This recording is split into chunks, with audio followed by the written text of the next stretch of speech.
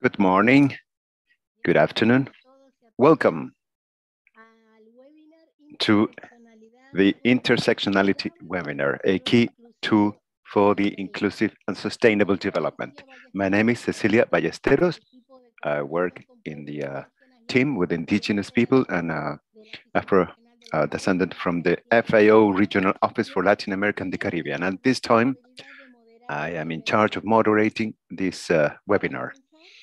To begin, I would like to tell you that we have simultaneous translation, English, Spanish, and French. And you can access to the language of your choice, clicking in the world icon below in the screen, in the right side. And then you can choose your language. We deeply thank your presence at this time, that we have someone with our partners, governments, social organizations, local communities, indigenous people, and Afro-descendant communities, the academia, FAO colleagues at regional global level, and other agencies of the United Nations system to share the outcome of a major work, which is the guideline for the incorporation of intersectionality approach in programs and projects of rural sustainable development programs. This guideline was technically and financially supported by the Joint Program on Gender Approach, Transformative Gender Approach, in order to accomplish food security and nutrition. To continue, we would like to invite Mr. Luis Verducci, Office in Policy and leader of the Regional 2 Office of the Regional Office of FAO for Latin America and the Caribbean, to share some key insights in regard to this initiative. Luis, please go ahead. Thank you, Cecilia. It is a pleasure to be able to be with you, participate in the launching of this guideline. This guideline, we saw from the start so many people involved, such a beautiful effort. And I think it's a guideline that will be key in order to improve our work. I will be sharing some broad ideas. We will have a long time to discuss, but I will start as follows. In Latin America and the Caribbean, the inequality matrix is set by 5 main structural pillars: social stratum, gender, ethnic and racial condition, the territory, and the reality. So to make these gaps visible in this type of events is key in order to deepen the understanding of social inequality in the region, and also to elaborate, implement public policies that are able to have an influence specifically so as to overcome those issues that reproduce poverty, exclusion, discrimination. For instance, if we consider the territorial dimension of inequalities, the first area is that the percentage of people under the poverty line and systemic poverty is higher in the rural as compared to the urban areas. Also, in Latin America, poverty and extreme poverty is in percentages that are higher among the indigenous people and Afro-descendant people. And in both indicators also, it prevails in higher degree among women in Latin America and the Caribbean are poorer as compared to men. So all these differences, those figures show an overlapping of gaps of inequality that reinforce among themselves. So here, the guideline is a first approach in order to have better projects, better design, so as to have a better approach to rural communities that allow us somehow to address articulately the several conditions of inequality. Gender, for instance, is a variable that extends the scope of poverty in the countries of our region. In Ecuador and Bolivia, for instance, the indigenous households with a female house head has 5.8% and 3.5% respectively more likelihood of being poor as compared to the other households. So this network, or let's say combination of factors, will generate a condition that will be very difficult from isolated programs or specific actions, so that we can be able to overcome the problems associated to poverty, hunger, that once again are higher among indigenous people and women as compared within the national and regional average. So if we don't want to leave anyone behind, it is extremely important to see in a wider and articulated and interdisciplinary, intersectional, as the guideline proposed, fashion. And what is the contribution of the guideline? Intersectionality is a analysis approach, a methodology, the purpose of which is to recognize the different type of inequalities that are generated due to the intersection of social fashions that model the life of people and social groups. It helps us and allows us to recognize and address the simultaneous presence of several dimensions that societies organize themselves, and usually they distribute the power in an unbalanced fashion, and therefore we have limitations for the full exercise of the rights of people and groups. So gender, ethnic, race, age, territorial origin are categories that do not operate isolatedly or independently from the historical context where it is located. Sometimes that dimensions are overlapping so that they increase the load of inequality. Uh, Having different experience among people and the groups and possibilities to have access to well-being and welfare. That implies and that means that those dimensions need to be addressed in an articulate fashion. And we think that the guideline, it is somehow, it will be a key stepping stones for us who work in the development field, in our case, rural development, in order to overcome in a sustainable fashion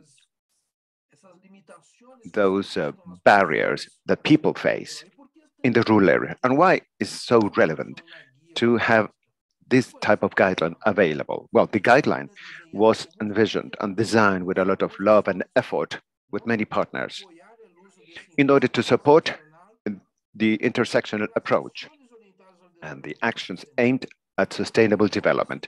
And therefore, it will be available from agencies, institutions that would like to guide their teams in that more comprehensive, articulated, and intersectional understanding, identifying conceptual keys and methodological keys, and driving the adoption of this approach in their activities and spheres of management. We believe from FAO that is more and more necessary that the governments integrate the intersectionality approach in the public policies, in their legal frameworks and policies instruments, so as to be able to respond in a more efficient manner the challenges that are posed. So from FAO, we are very happy to share that guideline, and it will be useful so as to eliminate hunger, poverty in the region, generating more prosperity, extending and expanding the freedom of people that live in the rural area. It is an open speech. People, organizations from the private world, from the civil organization, from managers, from development agencies in the territory, anyone can use them. So we hope it is a very useful instrument in your daily work. I'm sure that our team will be very useful. And I'm sure also that it will be very useful for several other people that have been involved, that are committed to make this world a better world, more prosperous, sustainable, and inclusive. So I wish you a great working session. Congratulations for the whole team that was involved, and that we can have success in this workshop. Thank you. Thank you, Luis, for your kind words. Thank you for that view that open doors for the use of this guideline in the territory so as to see in a different manner, a more inclusive fashion, so as to have better outcomes with all the actions, and specifically in the collective work. Next, and on behalf of the Latin American School of Social Science, Flaxo, Argentina, an entity that actively participated in the elaboration of this guideline, we welcome Ms. Maria del Carmen Tamargo. She's a professor, researcher that is member of the technical team of the gender area of Flaxo, Argentina. And we'd like to invite her to share her view in regards to this. It is a pleasure to have you here, Maria del Carmen, and we are here to listen to you. Thank you. Thank you, Cecilia, and thank you to all of you.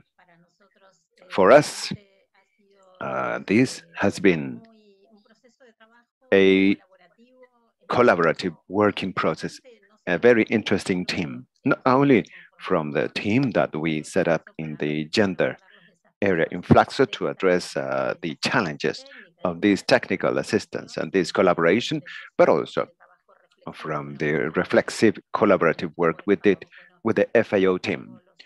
I convey the greetings from Gloria Blondet and the director, and Gloria Fernandez, who coordinated the whole team. And for us, it is always important, these type of instances in terms of articulating theory and action through the contribution for spaces and planning processes for the project design that directly connect with the realities of communities and territories. For us, this was a challenging process and complex at the same time, sometimes difficult, and the task of contributing in the integration of two transformative approaches, gender approach, from which we work, and intersectional approach, and to do so in a very specific fashion that can be expressed and become feasible in the design of interventions, and always emphasizing the relevance of keeping these processes in a collaborative, participative strategies where the voice of the people is included and target groups of the action in such a fashion that this possibility of integrating theory, concepts, and instruments that allow to work from a conceptual standpoint in the understanding of complex realities that this intersectional approach and gender approach allow to address. That is a learning for all of us. And we consider that it will be very interesting to see the experiences and the learnings that stem from the use of this guideline. So we're very pleased and happy for being able to end this process and be part and participating today from the launching of this guideline. So again, we're deeply grateful. Thank you. Thank you, Maria del Carmen. And as you well said, it was a hard work with a lot of debate, collaboration, analysis. And now we see the fruit of the outcome that is so interesting. And we are very grateful for your words. And I would like to invite you to dive on the presentation of this guideline with the FAO team that together with Flaxo had the challenge to develop it. And in that team, if you allow me to mention those that have been participating by FAO, we have Alejandra Safe, specialist on gender and value chains from the FAO team in Rome. In the sub-regional team for Mesoamerican Panama, Veronica Chica Martinez, specialist on gender and indigenous people. And in the regional office of FAO in Santiago, we had Claudia Britos, policy officer, expert in gender and social and institutional system, Mauricio Mireya, policy offers for indigenous peoples and social inclusion, Catalina Ivanovich, specialist on gender, and myself, Cecilia Ballesteros. So let's allow ourselves to have a following messages. Let's go with the video now.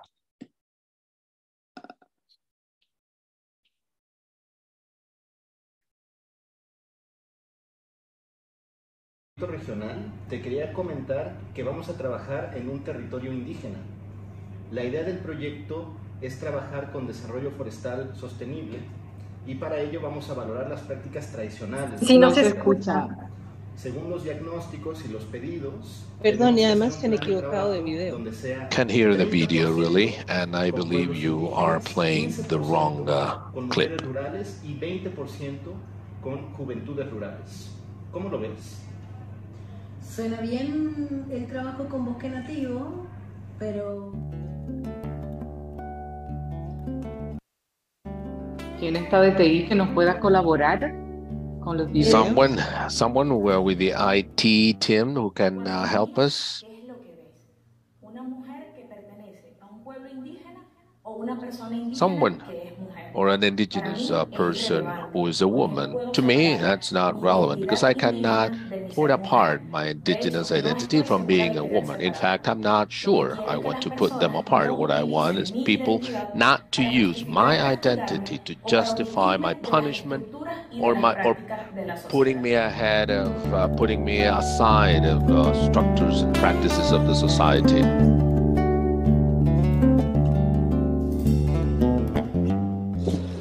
Cuando me miras, ¿qué es lo que ves? When you look at me, what is it that you see? A un pueblo indígena, a man from an indigenous people or an indigenous people who is a man? Para mí, es irrelevante. To me, No that's not even relevant because I cannot separate my indigenous identity from being a man. In fact, I'm not sure I want to do so. What I want is for people not to use my identity to justify my punishment or putting me aside of the structures and practices of the society.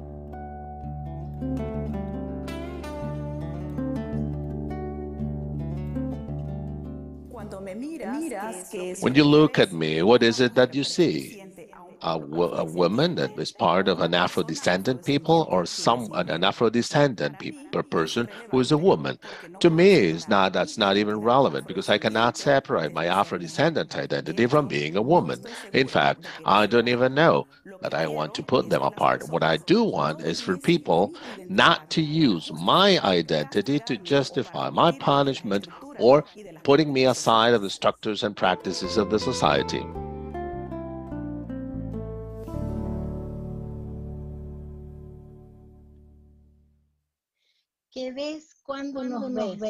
What is it that you see when you see us?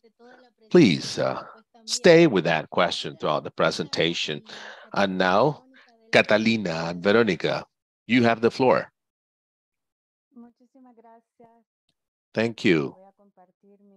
Let me share my screen. May I? Please go ahead.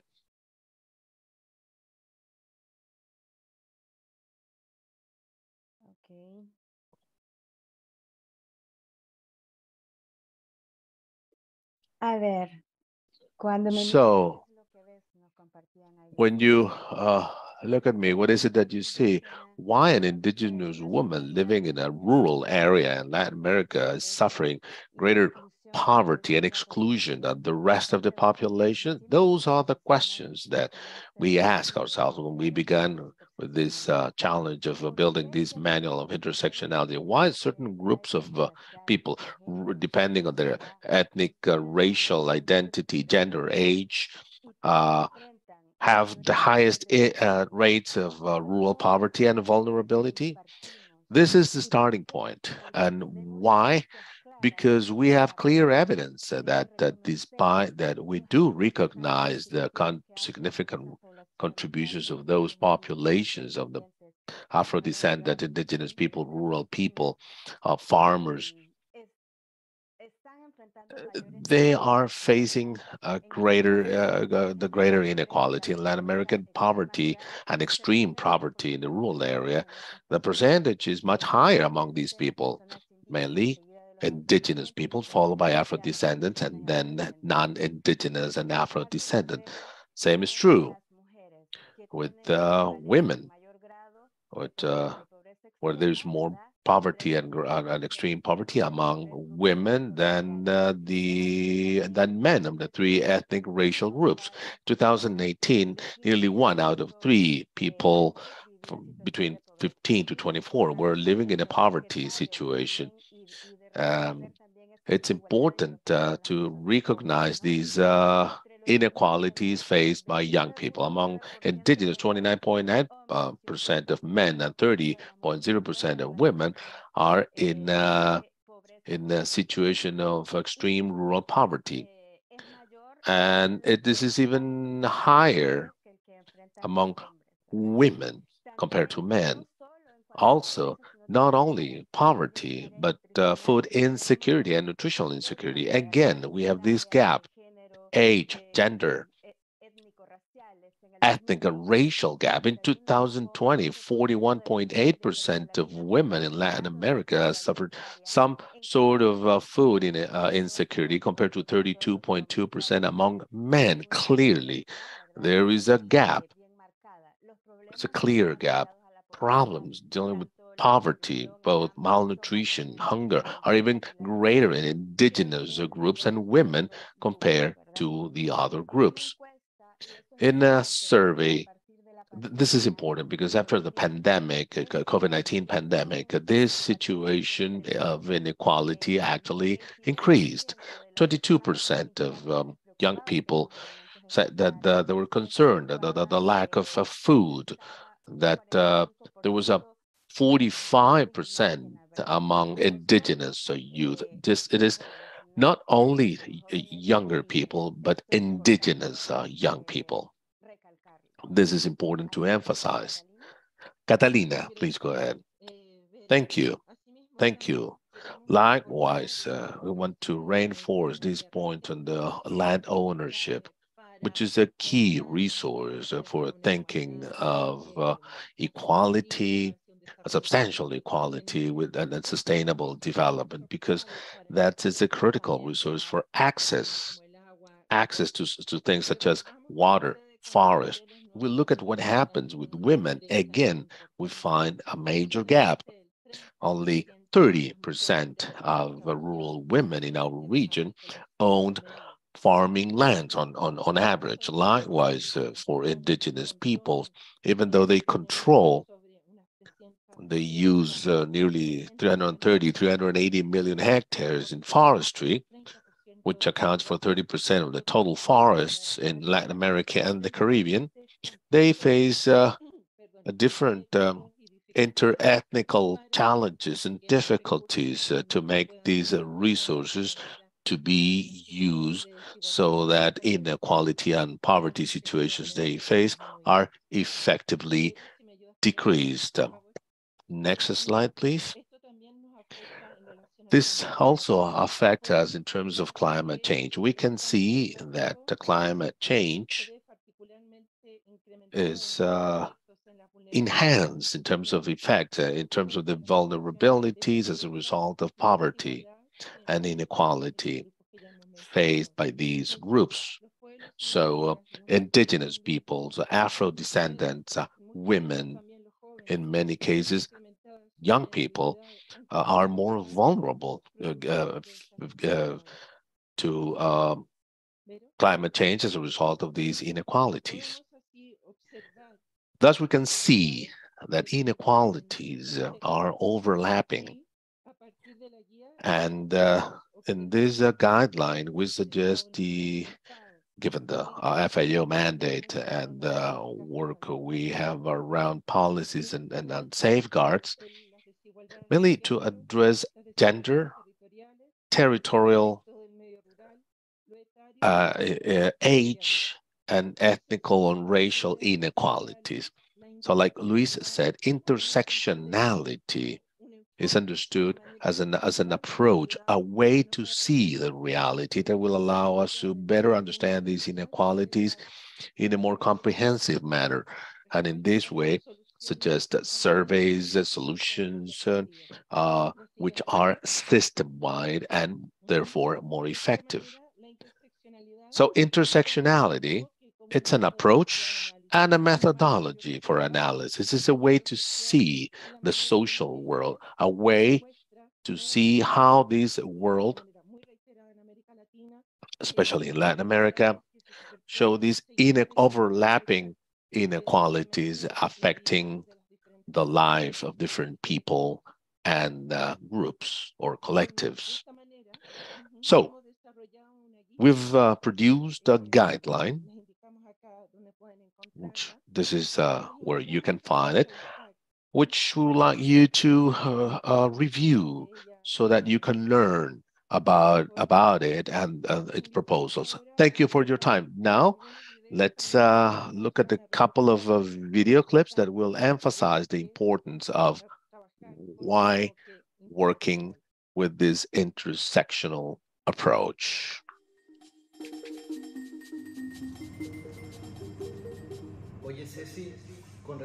Cecilia, as to the new regional project, we will be working in an indigenous territory.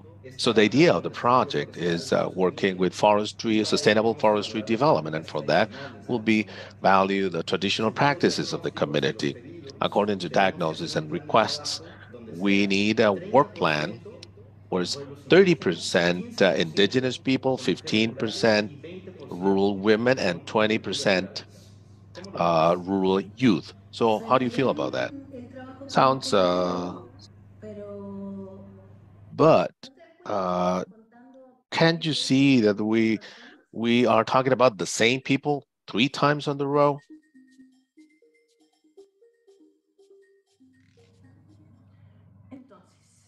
So, in summary, in this territory, we have indigenous groups, Afro-descendant, and and these people are facing different levels of poverty, and youth are facing challenges to gain access to decent jobs. So the idea is to have a public program for training and a labor training and insertion for the youth. Great. Labor insertion for youth, it's critical, but we do need an idea of, so as to understand how each one of the groups is experiencing poverty and how this relates to the labor difficulties of the youth.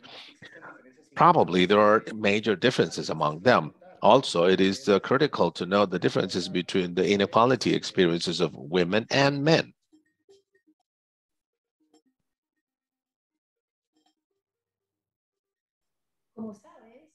As you know, our project is a part of the design of a national plan for rural development. And among the different actions, we have strengthening of value chain, the focus on gender, online training for the agribusiness development, funding for rural producers, and public procurement for family agriculture. Sounds good. But I have a question for you. I don't know. Are you considering first the challenges challenges of connectivity in the rural area, which may affect the training you're thinking of, and the various services of care? You need to strengthen those among the territory. Those are critical if you want rural women to get the benefit of it.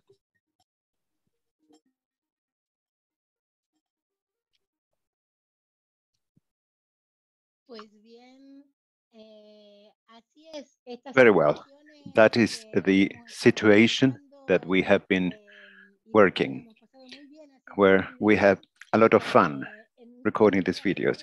And these are common day-to-day situations when we work on these projects. And we always have the question, what else do we need to see? What have we skipped? And we take for granted, and we make these mistakes and we leave outside, or we don't generate the opportunity for real inclusive policies in this area. And that's why I would like to invite you to continue to analyzing this inside, but at the same time, we'd like to hear your comments in regards to what is the contribution of this guideline. What is your perception? about the guideline. And Taco Ndiaye, our colleague, Officer of Senior Gender of the Rural Transformation and Inclusive and Gender Equality of FAO. Taco, welcome. Please, you have the floor. Thank you very much, Chair. I'm really pleased to be here today, and my sincere apologies that I'm not speaking Spanish. I wish I could, so I promise that next time I will do my sharing in Spanish. So please bear with me today in English. So I'm really pleased to give some insights into this practical guide for the incorporation of an intersectional approach in sustainable rural development programs and projects. So let me start by highlighting some of the characteristics of the guide. So the guide is timeless. As you know, we are faced with multiple crises, whether it's about poverty, food crisis, health with the COVID-19 pandemic, conflicts in some parts of the world, and climate change. And when we face such a complex set of crises and challenges, we need integrated and multidimensional approaches to address the multiple forms of inequalities, marginalization, and exclusion that women and girls face in agri-food systems. It is also important to look at the way those inequalities are interconnected. So therefore, this guide acknowledges different and intersecting forms of discrimination, such as disability, sexual orientation, social class, religion, among others. And it also recognizes that people's lives are shaped by their identities, their relationships, and other social factors. So that was the first characteristics. The second one I would like to focus on is rights-based, because we know that the guide, for instance, brings together different frameworks on gender equality and women's empowerment, those on the rights of indigenous and Afro-descendants people. It also addresses issues of the youth and other groups. So that was my second review of the characteristics. The third one is about the relevance, because in any developmental initiatives, the idea is to better address the specific needs and priorities of our target groups. So the more lenses we wear to see multiple dimensions of inequalities, the more efficient and transformative we can address such inequalities through our actions. So the guide is also based on a life cycle approach. And as you know, each stage of the life cycle entails specific opportunities, challenges, and risks. And it is a fact that there are stages that are more critical than others. Age is an important factor that might also lead to other social inequalities in childhood, in adolescence, among youth, in adulthood, and in old age. So the guide is also gender transformative, and we know that gender transformative approaches can inform programs and interventions that create opportunities for individuals through challenging the gender norms, promoting positions of social and political influence of women in communities, and also addressing power inequalities between persons of different gender. So the GTAs, as we know, tackle the root causes of gender inequality, and they trigger a transformative change process that leads to gender equality and women's empowerment. We know also that the guide presents not only theoretical frameworks, but also conceptual aspects and the way those can be put into practice, looking into different areas such as the overlapping factors, challenging the predetermined categories of vulnerabilities. So we also know that this guide provides an overview of innovative and culturally sensitive methodologies for the identification of inequalities and the design of strategies for the planning and implementation of programs and projects in close collaboration with rural populations. We also know that the guide is collaborative because this type of approach calls for partnerships, for collaboration among teams and partners, fighting against working in silo, each one looking inside their own tunnels, which often compromise effective results while duplicating efforts and resources. We also know that the guide uses a territorial approach, and the territory, along with being the physical location of economic activities and processes, is also a means of social transformation. So it is important to re-emphasize that an intersectional approach must not lose sight of the territory as an analytical tool, and that, as said by Sedgman and Berdege in 2004, the territory is a space with a socially constructed identity. And for some of us who work on the other issues, we know also that rural areas are the ones where social norms are much more kept alive, and other behaviors that also undermine women and girls' empowerment in agri-food systems. So I would like to also acknowledge that the guide is really a great example of what internal cross-sectoral work at FAO can harvest, because it really fostered collaboration between different teams, not only in headquarters, but also in Latin America and the Caribbean. So we also want to acknowledge the very rich and fruitful collaboration between FAO and the Latin American Faculty of Social Sciences in developing the guide.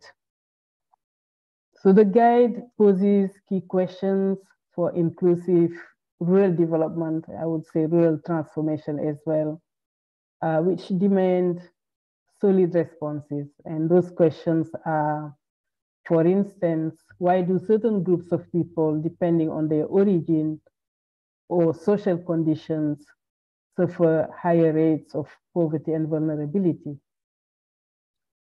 And therefore, they also, in the face of that greater vulnerability, what can be done to reduce those inequalities? For example, where we have gender, ethnic, racial, age, and territorial identities that intersect in sustainable rural development projects. So addressing some of those questions will allow FAO to challenge structural barriers and rising inequalities in order to contribute to the achievement of the SDG goals and the pledge to leave no one behind. We all know, for instance, that the denial of entitlements to assets, key resources, and services, and the denial of the right to participate on equal terms in economic, social, cultural, and political arenas are impediments to sustainable rural transformation. So to conclude, I would like to congratulate the authors of this guide and for an amazing resource. It's already an important achievement, which go well beyond Latin America and the Caribbean, contributing to inclusive development in all regions to ensure the fulfillment of commitments to equality, specifically to the empowerment of women and the eradication of poverty. Where do we move from here? Next week, we are organizing an event on intersectionality, and I'm pleased to acknowledge that we will really use this guide in Latin America as a guidance, a very important guidance, to also further inform how, for instance, in our own division at headquarters, the Inclusive Rural Transformation and Gender Equality Division, we are going to build on your guide to further bring together different areas such as gender, but also our work on child labor, youth employment, social protection, and other areas together. So I wanted to again commend you for being pioneers of this approach. And I would say bye for now. Thank you very much for your attention. Thank you very much, dear Taco, for joining us in this instance and for your precise words. And ahora invitamos a escuchar las palabras. Now I would like to invite to hear the words from Diego Lucas, a policy office of FAO and coordinator of gender transformative approach to accomplish food security and nutrition. Leo, the floor is yours. Thank you very much, Cecilia. Dear colleagues and participants, it's a great pleasure to be here today with you. It is my pleasure to close this webinar and on behalf of the Joint Program on Gender Transformative Approaches for Food Security and Nutrition. Since 2019, the UN Rome-based agencies, namely FAO, IFED, and WFP, have been implementing the joint program in collaboration with and through financial support of the European Union. The joint program aims to contribute to the achievement of Sustainable Development Goal 2, which is about zero hunger, by supporting the RBAs and their partners to embed gender transformative approaches in their policy dialogues, programs, working modalities, and institutional culture. Generating knowledge on gender transformative approaches to enhance food security, nutrition, and sustainable agriculture lies at the very heart of the joint program. However, you may ask, what are gender transformative approaches? They are a set of participatory approaches that seek to actively examine, challenge, and transform the underlying causes of gender inequalities rooted in discriminatory social structures and institutions. Gender transformative approaches promote changes in gender relations, opportunities, and resources by challenging the root causes of gender discrimination, including discriminatory gender norms, unequal power and social relations, and structures that create and reinforce gender inequalities. Intersectionality, as we heard in this seminar, is one of the key characteristics of gender transformative approaches. Indeed, gender transformative approaches recognize that women often experience multiple and intersecting forms of discrimination throughout their lives. It is therefore absolutely essential to generate knowledge on how to understand and address women's life realities and multiple social barriers that to their empowerment and full potential. As demonstrated today, this guide is a very good example of collaboration within FAO and with an external partner. In addition, it is a major and a very strong contribution towards more inclusive development interventions. It is in this context that the GPGTA supported the preparation and release of this guide as a key tool for sustainable development and a world free of hunger and discrimination. FAO, in the framework of the GPGTA, is now committed to supporting the piloting of the guide in Latin America to build the capacity of FAO staff and its partners to leave no one behind and apply an intersectional lens in their work. This webinar, in my view, provided a really wonderful opportunity to learn more about how to integrate intersectional aspects within programs and projects based on the experience and expertise of FAO's colleagues and partners from Latin America and the headquarters. I would like to thank you all for your participation in this seminar, and I look forward to working with you in the framework of the GPGTA to really make sure that gender transformative approaches become a key aspect of our work in FAO. Thank you so much. Thank you, Libor. Y llegamos al final de esta presentación. We're coming to the end of this presentation, this launching. And before closing, I'd like to ask someone from the team, if you could please post the link to access the guideline. And I'd like to thank you all for joining us today, for contributing to this collective effort in terms of diversity, opening the path for opportunities for everyone so that no one is left behind. Have a great day wherever you are, and we will be seeing each other soon.